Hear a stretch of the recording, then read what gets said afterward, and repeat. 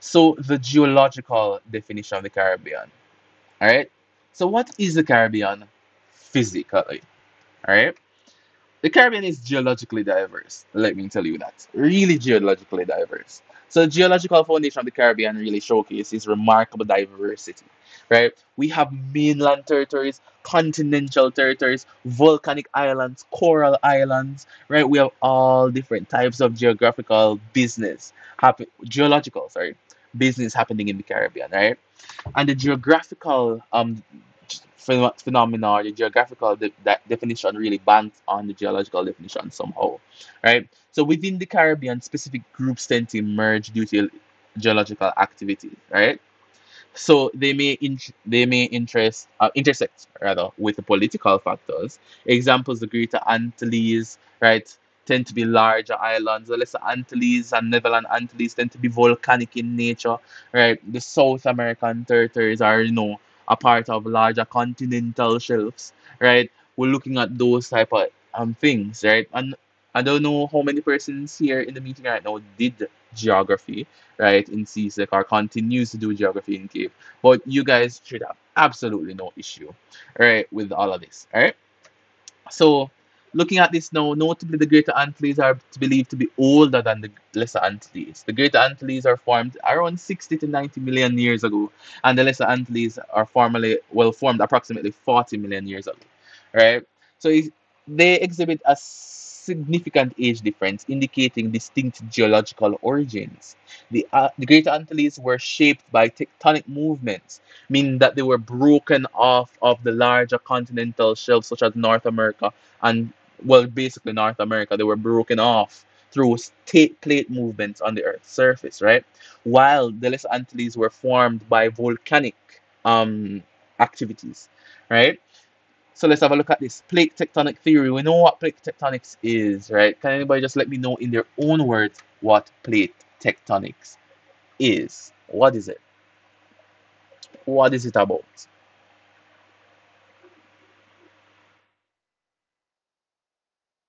The faster respond, the faster we get out of here. So what is it about? Just let me know what it is. You don't have to know it word by word or whatever.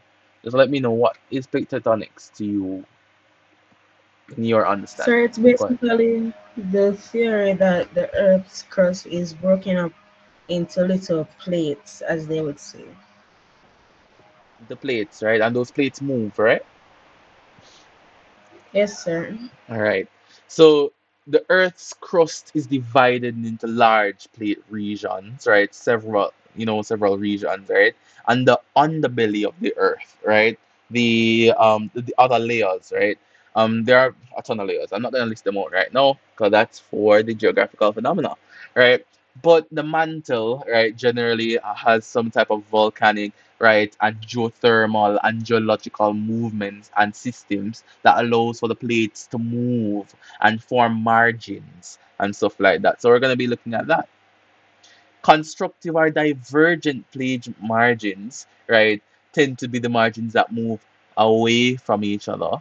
Right, the information is here now, so you guys can get that. I'm not gonna read the information. So we know that constructive or divergent plate margins are the margins that diverge from each other. So if you have two plates, right, together, what will happen is that they will diverge, one going this way, one going that way, right? Constructing new land, right? That's why they're constructive plate margins, right? The magma goes up from the space that it provides, right? Creating new crust, right? New land is created, right? So looking at stuff like that, right? Exemplified by the mid-Atlantic ridge and stuff like that. When we get into all of this, we're going to be looking in depth what these things are, right? So the divergent plate margin, right? They're moving away from each other, right? So the destructive or convergent plate margins, we know what these are. So they're the opposite of divergent, right? And constructive, because these words are literally the antonyms, right? So these actually come closer, right? So they smash into each other. So plates move into each other, right?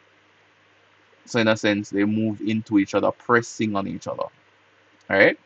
So this is where you're gonna have a subduction zone, where the larger, heavier plate, which is the oceanic plate, of course, is gonna be going. on the continental crust, which is lighter, right? We're gonna have the formation of multiple different things, and we're gonna have also a lot of volcanic activity, right?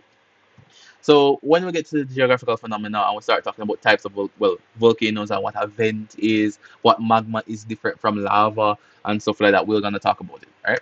But we generally have the formation of islands and volcanic islands, which is the Lesser Antilles, tends to be formed by a subduction zone, right? So we're going to be looking at that, right? And conservative or transform plate margins, right? So these are the ones that are notably, seen within earthquakes and stuff like that. So they happen when plates move, creating a shearing zone, right? Creating huge impacts as plates move and release stress within the Earth's crust, right? So the lithosphere just moves and glides over the asthenosphere. But you guys in carbon studies do a brief understanding of it, so you don't have to know, lithosphere different from asthenosphere, different from troposphere, and all those different types of like spheres on the Earth geographically and geological spheres and stuff. That you don't need to know that, right? But you just need to know generally what's happening. So the Caribbean plate, no, the Caribbean plate is an oceanic plate. All right, it's not a continental plate; it's an oceanic plate. Right, so we're going to be looking at this. So the continental plates, right, we're going to be looking at how they surround this oceanic plate. But please keep that in mind that the Caribbean plate is an oceanic plate. All right, so it is bound on all sides by much larger, older, and denser plates. Due to the number of neighboring plates, the Caribbean lies in a very active area. Right. So this can be catastrophic in human society. The Caribbean is thus susceptible to Earth activity, volcanic eruptions, and tsunamis as well. Right. So the Little Antilles consist of an inner and outer arcs of islands that coincides with plate boundaries. Right. We're going to be looking at the fact that that plate boundary and that plate margin allows for the creation of the Lesser Antilles through volcanic activity. All right. So let's have a look at the Caribbean plate. All right. So this is generally the Caribbean plate. I think there's a better. No, there's not. Okay. So here's a diagram that we're working with. So there is another diagram that I'm going to send in that if I find it online, I'm gonna send it in the WhatsApp group of the Caribbean plate. Now, first of all, we can know key limitations of the geological definition by saying that Trinidad is not a part of the Caribbean based on this definition. Neither is Guyana, right? Huge part of Cuba is not a part of it, right? It includes Costa Rica, Nicaragua, and Honduras. Belize is not a part of the Caribbean. The Bahamas and Turks and Caicos is not a part of the Caribbean, right? But it does include Barbados, though. So, yeah. So, those are some limitations. When I ask you about limitations, or you're asked to speak about the limitations of each definition, you're talking about how does the definition of the Caribbean that you're speaking about exclude territories that normally are described to be Caribbean. That's really what we're talking about, right? What does it include? What does it exclude, right? So looking at the Caribbean plate right here, we tend to have now here transform plate margins along here.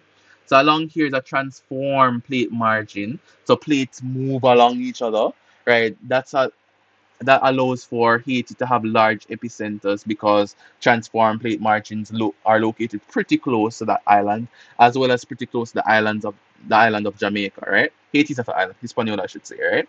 But Jamaica and Puerto Rico also, along with Cuba, right, would experience deadly earthquakes if a large amount of stress were to be released at one time, right? So earthquakes tend to be a little bit more, those islands would be a little bit more earthquake prone, right? As transform plate margins are to the north of the Caribbean plate, right? So down to the southeast, right here, we have a convergent or destructive plate margin, right? Creating those large hilly areas and mountainous areas within Central America, right there as it divides the Pacific, right, from the Caribbean Ocean, right? Well, the Caribbean Sea from the Pacific Ocean, I should say that, all right? And over to the eastern part of the Caribbean here, right, we have a subduction zone, right? So we have another type of, convergent plate margin here, right? which actually creates volcanic islands and stuff like that. So the Lesser Antilles is really produced by the volcanic activity sparked by the subduction zone. All right. So this is what the geological phenomena is really all about. Looking at the Caribbean plate, who is on the Caribbean plate, who is not on the Caribbean plate, and what does the Caribbean plate and geological phenomena have to do with the Caribbean. That's what the definition is all about. All right. So let's have a look at this. The Caribbean is volcanic, right? So we're looking at the fact that they have different arcs, an inner and an outer arc of volcanic islands, right? Creating these volcanic islands will allow these islands to have a lot of minerals, right? Have a rich vegetation, right? Really fertile, right? And that's really important because historical phenomena would actually support this, right? That the Europeans used to use these islands a lot for plantation systems because they were so fertile, right? So fertile black volcanic soil exists on these islands, right? So yeah, so they're volcanic in a sense, right? So we also have the fact that these geological features create a lot of tourism or generate a lot of tourism within the Caribbean, right? Based off of the different types of forests that they allow to grow, right? The different types of rivers and mountains, right? That are present within the Caribbean allows for a lot of tourism. Generation of tourism is important, right? Also, specifically with Guyana, with Sulphur Springs, right, and the Pitch Lake within Trinidad, these geological phenomena help to provide income for Caribbean states, right? So let's have a look at this. These are just a list of, the volcanic islands. So Montserrat is volcanic. We know that, right? With this Soufrière hills in Montserrat. By the way, many volcanoes across the Caribbean have the same name. Many of them, right, comes from, the word for sulfur, right? Sulfur spring or sulfur lake in French, right? So Montserrat is very volcanic. Saint Lucia, right, has the twin Piton mountains, right? So the volcanoes there, right? So the large one and the small one, so Gros and Petit, right? They're French, right? We have Saint Kitts and Nevis, right? Guadeloupe, Martinique, Dominica, Saint Vincent and the Grenadines, and Grenada, right? Grenada is not really volcanic itself, but it is caused, right, by an it has an underwater volcano nearby, right, and that does influence some of the geological phenomena in Grenada, right. So these are just a list of some of the volcanic islands that we know are present, right, and allows for these territories to be really, really to have thick vegetation, to be really fertile, right. So we're looking at that. Slow emergence of magma due to subduction zones and convergent plate margins, right, allow for the formation of coral islands, right, which are basically underwater plateaus. This is how we have the formation of Barbados within the Atlantic, right? Due to that subduction zone, in a sense, right? We have the formation of low-lying coral islands, for example. Barbados is an example, right? So we have that there, right? So usually it consists of limestone ridges and small plateaus that just emerge slightly above sea level, all right? So we have that there. And then we have the Dominican Passage. So the Dominican Passage is an important thing. I mentioned it earlier within the geographical definition that generally the Dominican Passage really separates the Leeward Islands from the Windward Islands. Leeward Islands tend to be more French. The Windward Islands tend to be more English, right? The Leeward and the Windward Islands, the wind has something to do with it. We're gonna be talking about that in geographical phenomena. The wind have something to do with it, right? But linguistically, it has nothing to do with winds, right? It just has to do with how the islands are separated through that entire Dominican Passage. So the Dominican Passage passes above Dominica right there, separating Leeward from Windward. Right? So we have that there. And then you can see a list of the volcanic islands here that exist within the Lesser Antilles. Right? So we have that there. So many of the islands are mountainous. If they're not volcanic, they are mountainous. Right? For the islands of Hispaniola, Cuba, and Jamaica, and Puerto Rico as well, tend to be mountainous. Right? They have large swaths of flat land as well, so perfect for colonization, perfect for plantation systems, right? While the Antilles tend to be very small, right, and mountainous as well. Some of them are flat, but usually mountainous and volcanic, right? So that is that, right? That is generally it. So I spoke about some of the limitations as well as the fact that some of the nations or the states that are normally Caribbean tend not to be included in the geographical definition because they are simply not on the Caribbean plates.